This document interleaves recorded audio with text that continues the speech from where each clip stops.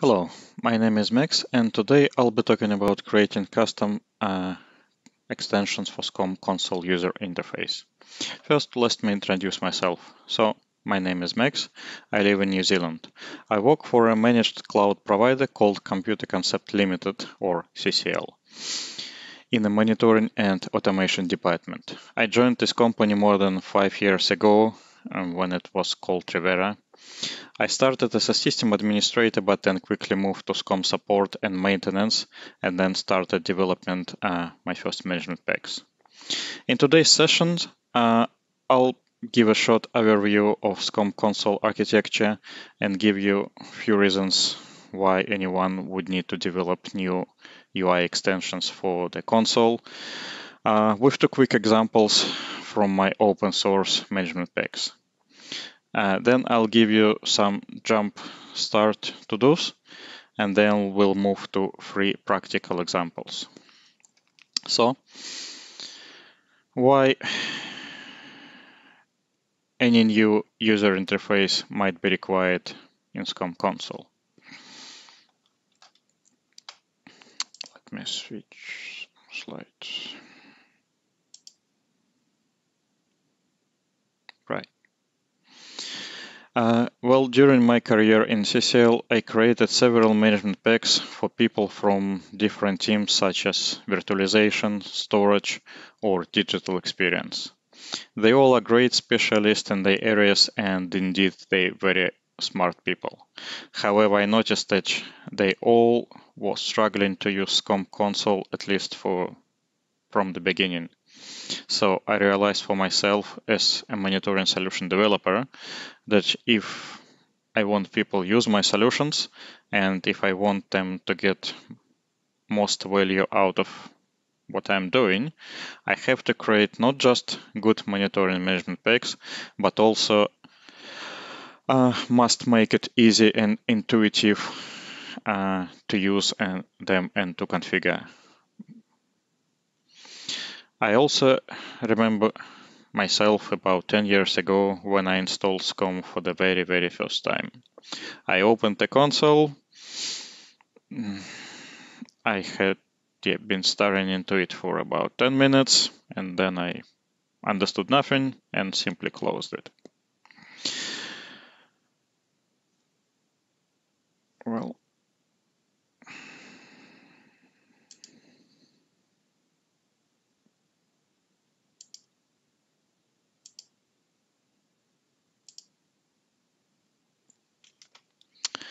to illustrate such an inconvenience for a new user, let's take an example. A typical management pack for an unhosted subject, such as a network device, URL, external mail server, or just simply an IP address, etc. Anything you cannot really discover automatically. Usual approach is to make a root discovery read device information from a file. What does that mean from practical perspective for whoever is using your management pack? What steps a new user have to do? So first, they would install the management pack. Yep, that's easy. Look the changes in the console, because no one reading documentation. They probably would find some new views, alert views, etc. But there won't be a lookup button, or an add button, or a wizard in administration section, or nothing like that. So they say, then go to read documentation, finally. Realize they need to create a file, make it available, then make an override for a discovery. Creating file is not very easy as well, because it's easy when you have one management server, but if there are multiple management servers, you need to find a network location where to put it and make it accessible for all runners accounts from all management servers. Or if you put it locally, it might become out of sync over time, and some different issues. Okay, the file is created, put in a shared location or duplicated to all management servers, or perhaps gateways. Then they need to find the override. Well, documentation we read a few minutes ago. They need to refer again and remember how it was called. Some discovery or discover another subject, or okay, they need to find the discovery. They already have to have knowledge and experience working with SCOM console, how implement override, where to save override. That question always puzzles new people, and they are looking for any advice from SCOM administrator or support. So it looks like too much troubles, right?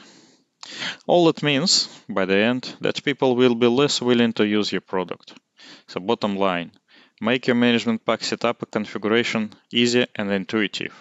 At least put some simple instructions in a splash screen in your root monitoring folder.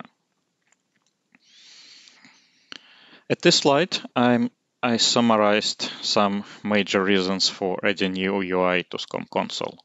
The top one, as we just discussed, is discovery of monitoring targets. Second is for agent tasks. Agent task is extremely powerful tool. Each agent task is a piece of code which accepts some input, runs on a specific agent locally with all privileges, and deliver results back. Possibilities for agent tasks are almost infinite. And the best thing, you can initiate agent task to start from Ava SCOM console interactively or from SDK API programmatically. But how many people really use those tasks? I bet not many. First, because they hard to locate. Say a task to return current disk usage.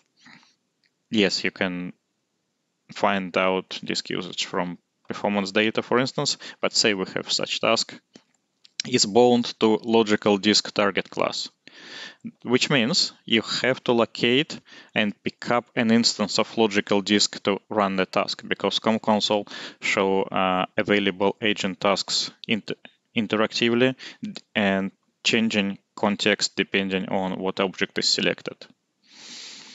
So you need to locate that object of the type which your agent task is actually targeting.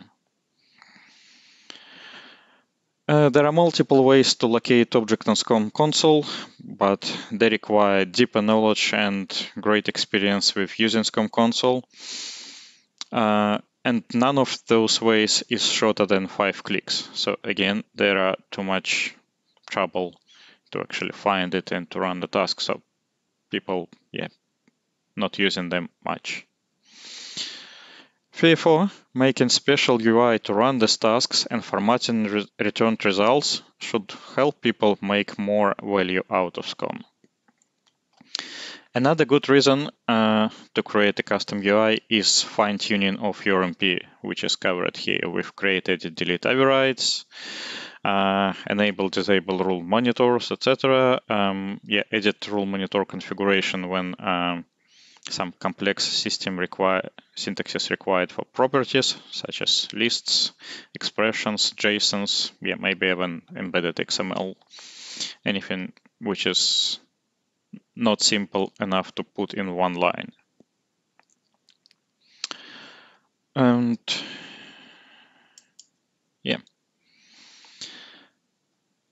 so next to examples, what we can do with such UI. Okay, the first example is about an agent task. In my control center open source management pack, I created an agent task to query Windows service status. But on the top of that, I created a UI to display results. Let's take a quick look in my test lab.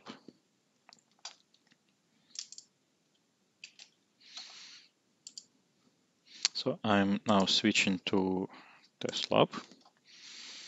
Here one of servers in my test lab, and there are all contextual tasks for it. And among all of them, there is a query service list task. So I override results, I put service name to get information about just one server, and I also ask about additional parameters. Override that, run. Task ran successfully, which is good, and it returns a custom XML data item. Yes, XML is a human-readable format, and of course, yeah, you can read it. Name, description, it's all pretty obvious, but start and type aren't that obvious because they are encoded as flags. And anyway, it's not very nice to read something that technical or two-way computerish text. So let's see how the same task looks in the custom UI. So we switch into Control Center view. I pick up the same server. I load server tasks, pick up the same service, and double clicking on that service and then clicking on refresh button, I actually doing completely the same. I run the task I ran before, but task is run programmatically and results being parsed and presented in the nice UI, which I built to mimic native services application in Windows. And you can see that status and service type actually being translated into running and having own process.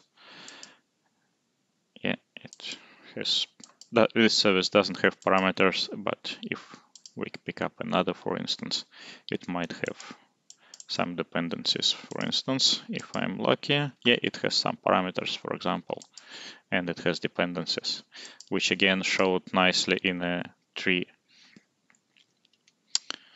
control. So that was the first example.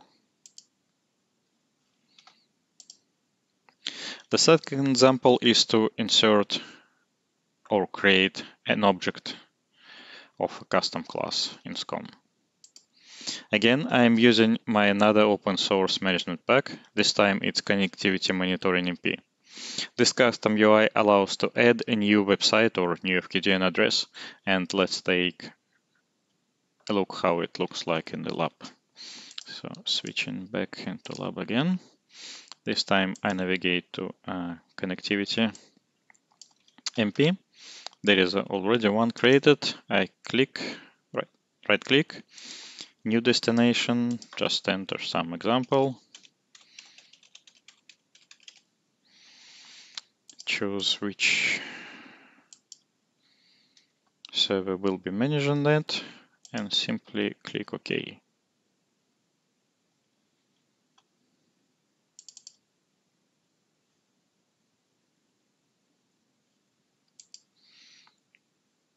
So just to illustrate that, yes, this is a custom object instance. I'll switch into discovered inventory and change type to fully qualified domain name.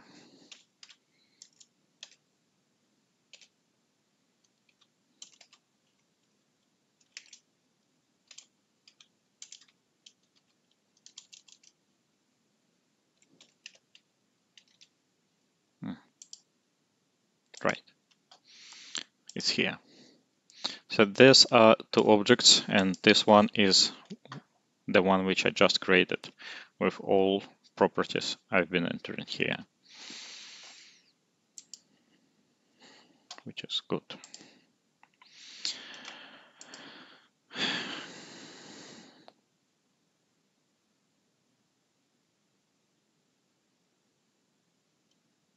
Next, we're going to create a first demo, a first UI extension to SCOM console.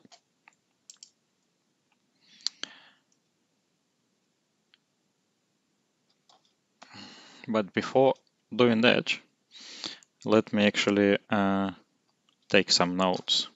I quickly switch to next slide and then return to this one.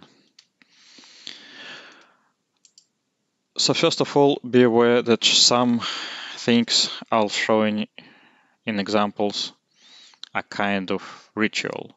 That's because I don't always know why this is done that way. Most of my knowledge I'm sharing together with you today is not from any documentation, but from reverse engineering. Secondly, don't afraid if this and next slide doesn't make any sense for you so far. I put them here in advance and in the very beginning, before any demos, to save you dozens of hours of debugging, crashing applications and extensions. Just take them as commandments so far.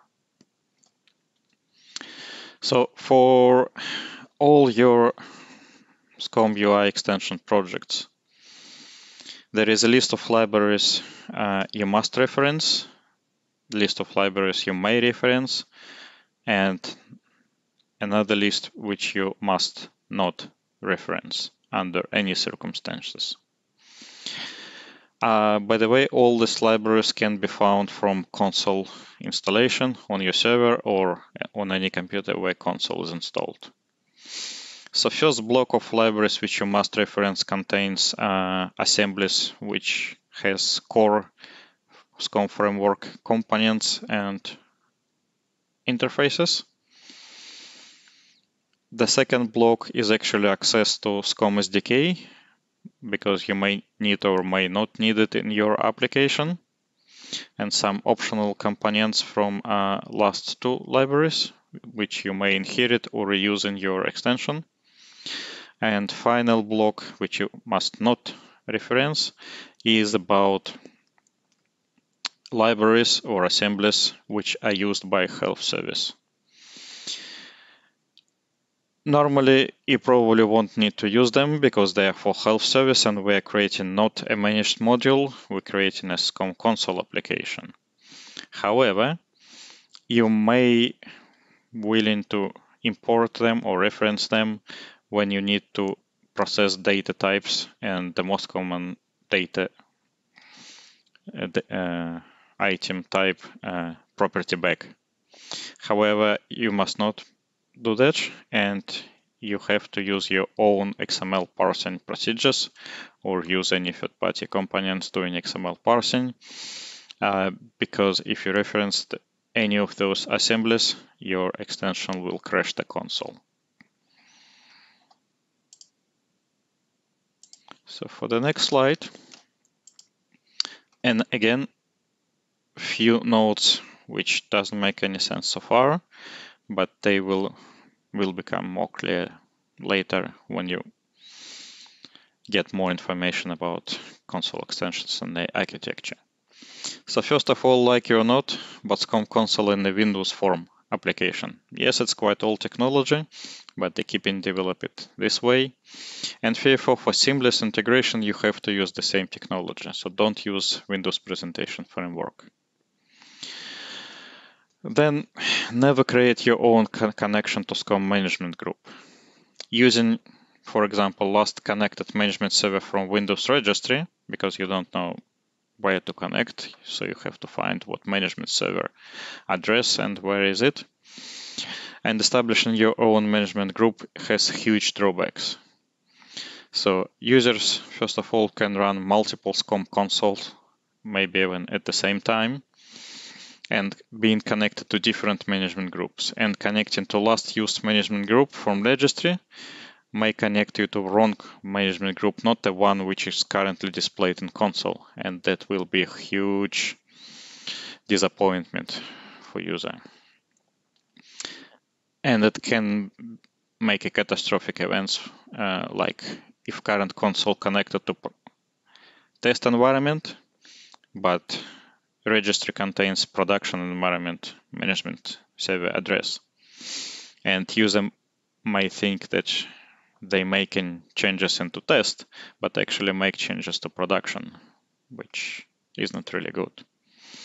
Then users can run console from non-trusted environment, say another domain with no trust or workstation, and therefore they have to enter their credentials to connect to console. But when you try to create your own connection, this option probably isn't available. And your own connection attempt will fail. And performance and memory usage as well are important, because each connection takes about 100 megabytes of RAM, and it also takes about 5 to 10 seconds to actually connect, so user of your solution may think, oh, my application is frozen.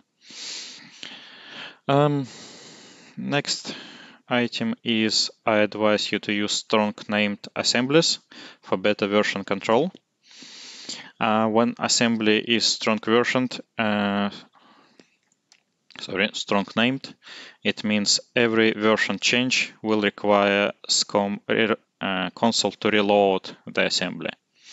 Otherwise, you probably would need at least restart console when you make any modifications into your assembly with your custom UI implementation, or perhaps clearing console cache, which will slow down any development and testing.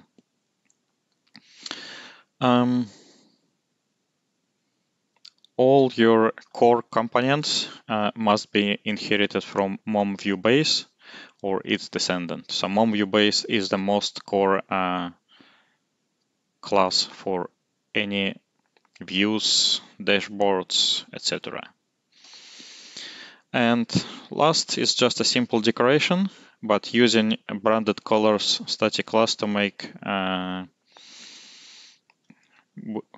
your component look more organic will create a good impression of user and will make them look like a native console elements. Well, let me switch back to our demo. And due to limited session time, I won't be able to actually type all code. So I have it pre-built and pre-compiled, pre-typed, but I'll try to explain each code line and why it's here. So now let's switch to Visual Studio. And this is our first project. So first of all, to create any SCOM UI extension, you always need to create two projects. One is management pack, where we'll be describing what we implement and where to put it, how to present it to user, and actual .NET Framework class library project, where we put our implementation of our UI. So we create one project, another project, then I created a user component, user control inherited from a mom view base class. Then inside management pack project, here in XML, I describe how to present it. We'll touch it a little bit later. Now let's see at our user control. So user control is a simple resizable form with just some text here and here. List box where I'm going to put currently connected users, and few informational labels. Now let's browse through the code and see how we can achieve these goals. So first of all, each custom control shall have 4 different constructors. This is one of the things I call ritual. I don't really know if all constructors are required, which constructor is actually called. I never did that experiment. And what would happen if one of them is missing. But all native Microsoft components implementing all 4 constructors. So I'm just following the same best practices which Microsoft is doing. So all constructors are equal, and they call initialize companion standard method, which is created by Visual Studio itself, except the last one, which also connect to site when site information is provided. So this is all about, and I also put my own initialization here, which in this case is just to set my component colors by calling refresh color method. And the same method is actually used in response of system color change or for color change events. And what this method is doing is just setting background color of my component to either branded colors, that's what I mean, which makes it looks natural, or to system control color when high contrast schema is used.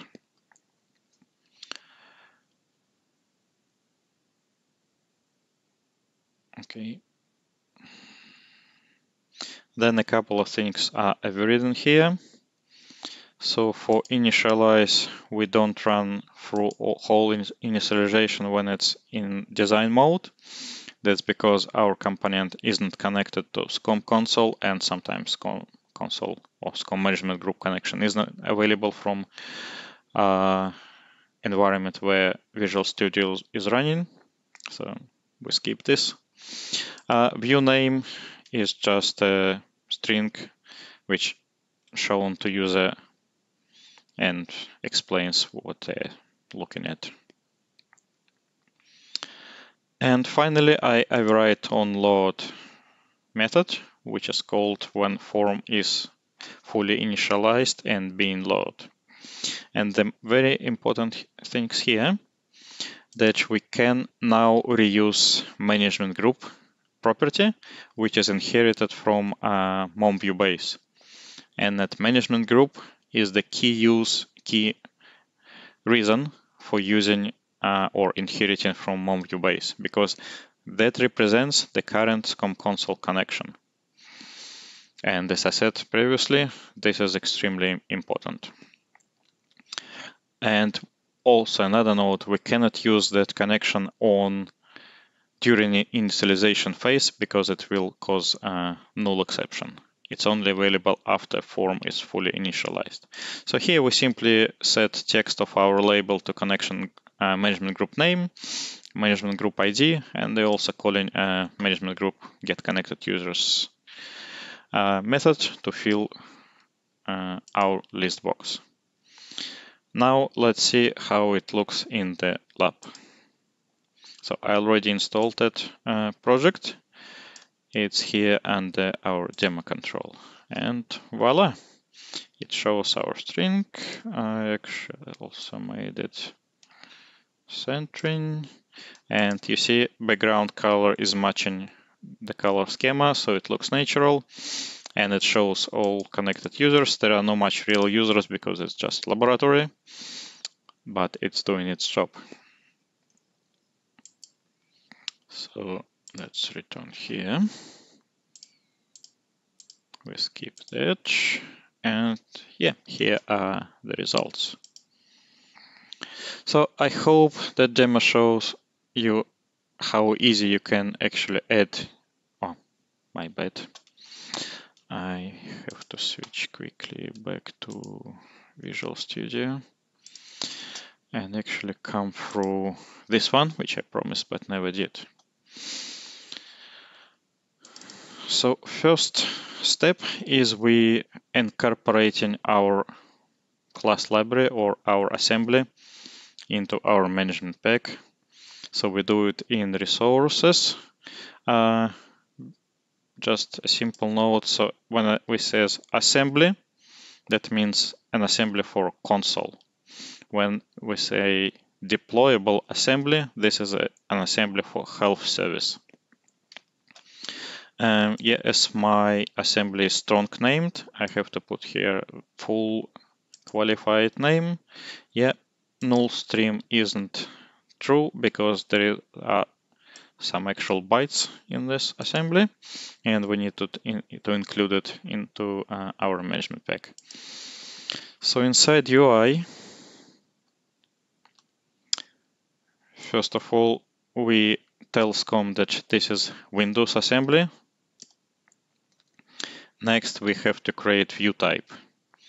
And view type has two main parameters, is which assembly implementation is and what actually type or C# or .NET class is actually implementing that solution. Next thing, we create an actual view which can be reused by any other management packs because I put it as a public. Category is compulsory and must be one of predefined values. Then I simply create, and yes, view also reference to view type, which we created previously. So view refers to view type refers to implementing component. Then I simply create folder and folder item, which bring this view into console and some language pack to make it display. So this is how we can tell SCOM to actually use our component and display and load it and display in SCOM console. Okay, so back to our slides. So I hope this demo show you how easy you can add new views to SCOM console. With just a few lines of code and some time-informed designer, you can create not just a simple static extension, but also demonstrate access to shared management group connection. And in fact, just added a new function. I just added a new function in SCOM console, view currently connected users. So if you're looking for such functionality in your production environment, you can take this example and modify it to be a fully functional add-on to your console. Now we go into the second example, which unfortunately is way more complex. This is because we have to implement lots of details to create a grid control. So after most core mom view base class, which is grandparent for almost all console components, next most used component type is grid view base. This class is a bait class for implementation of the most used view types, such as state type view, and other successor of this class are agent managed computer view, installed management packs view, discovered inventory view. So all these views are actually inherited from grid view base.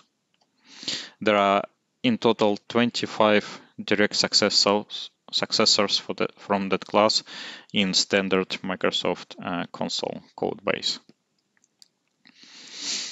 So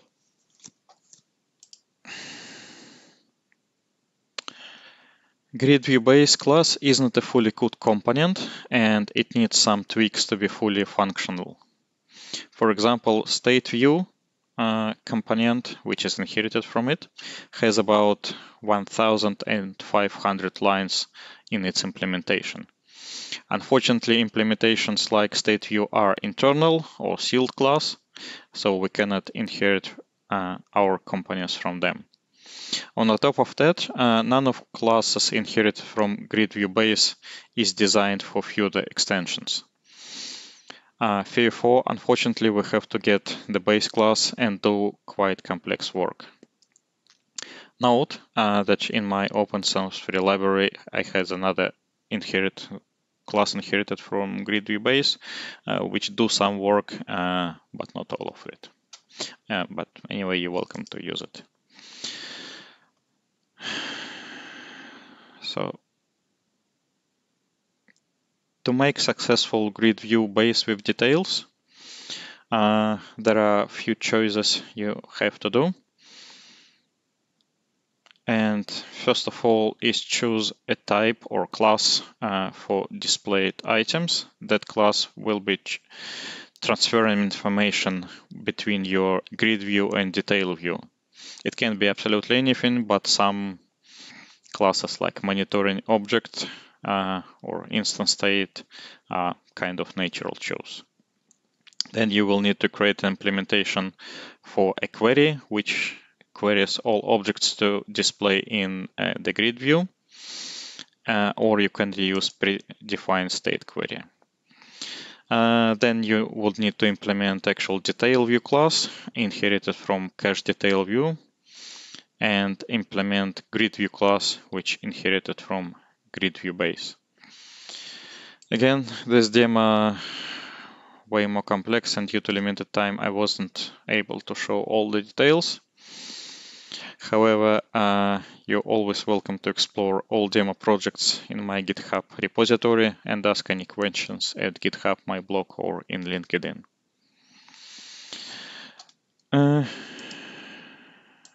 Next slide is about big trick. When you inheriting from grid view base, never try to bring form designer to show that component. It will crash your Visual Studio. Here I describe how to avoid it. Now we're switching back to Visual Studio and open the second solution. So this time I start with management pack code, which is pretty similar. So it just include resource, create the same, absolutely same stuff to define view type, and folder element to actually show it in the console tree. And then we go into actual implementation.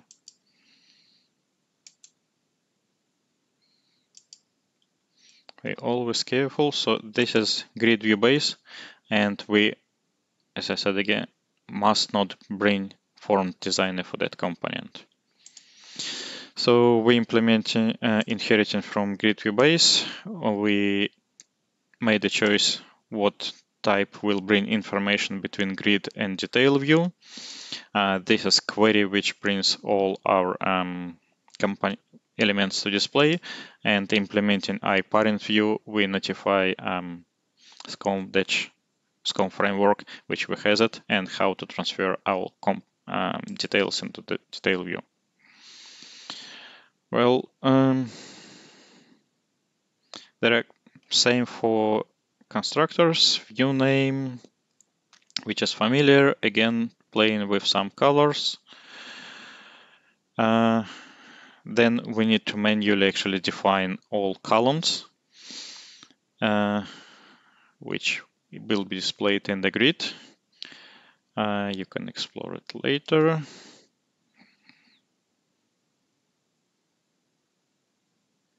So same refresh color. Yeah, when query is created, we need to set a class for that query. That regions add some context menu and tasks to our view, and I probably would concentrate on iParent view implementation. So when SCOM console sees that our class is implementing iParent view, it reads type of detail view implementation, and it will be creating instance of that class for us. And second method is actually return currently selected item or currently selected items inside the grid. I also added some personalization support in here, so you can choose which columns to display in the grid view and save this information with your SCOM console personalization. And these are just some helpers methods. But what you can design your detail view class.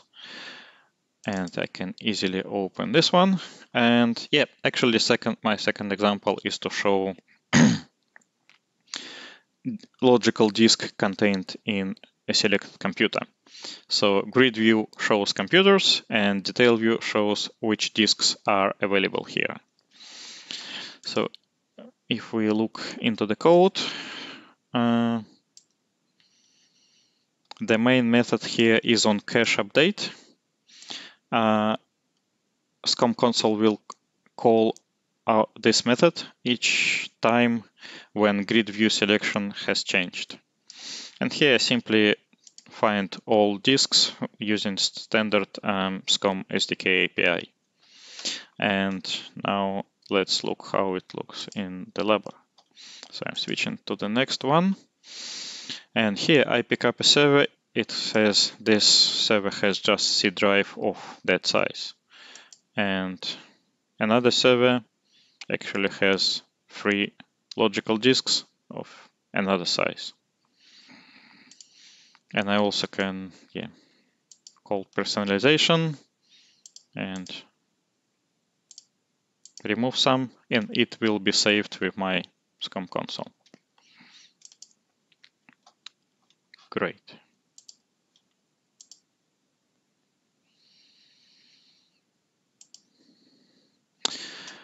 I have just few minutes left, and I'll try to fit the next demo into here, but the demo itself is even way more complex.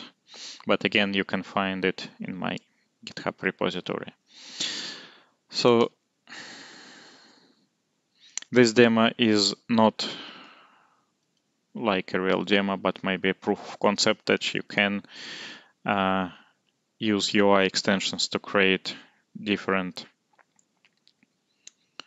custom objects in there. So again, same, I'm switching to here.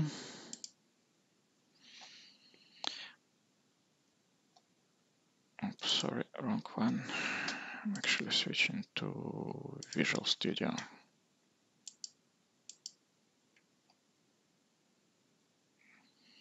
So management pack is pretty much the same, but it also defines a demo class, just a simple SCOM class with few properties, which we'll be editing. And here I have a component which actually performs an edit. And that's because it's my own grid. It's not inherited from SCOM grid view. I can simply edit it right in here in Visual Studio. So this is grid.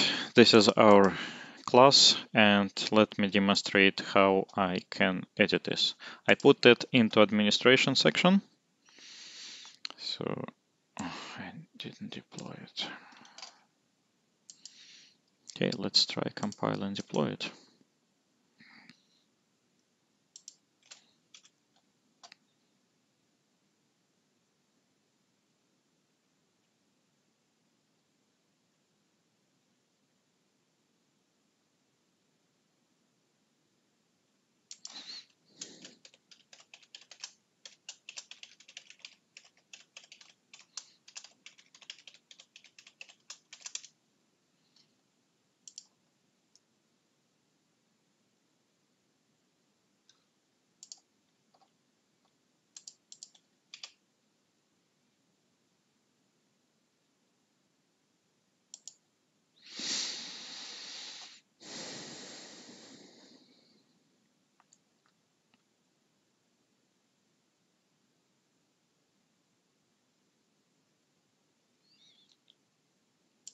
Great, switching back to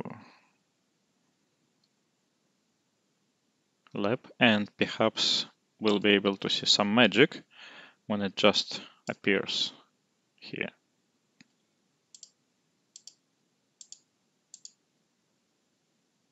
Yes, it does, which is another great, because you can replace your companions on fly without actually users having to restart a console.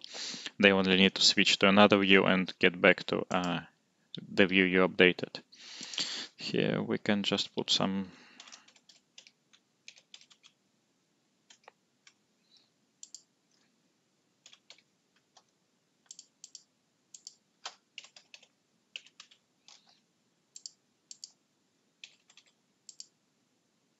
and hope it works. And to demonstrate that it actually worked, let's pick up my demo class. So demo class name is phone demo class. Back to the lab, back to discovered inventory, change target class, pick up this class, and yes, it shows exactly the values we just entered. So I think that gives you a good idea how you can extend SCOM console to actually insert your device, IP addresses, remote appliances, etc.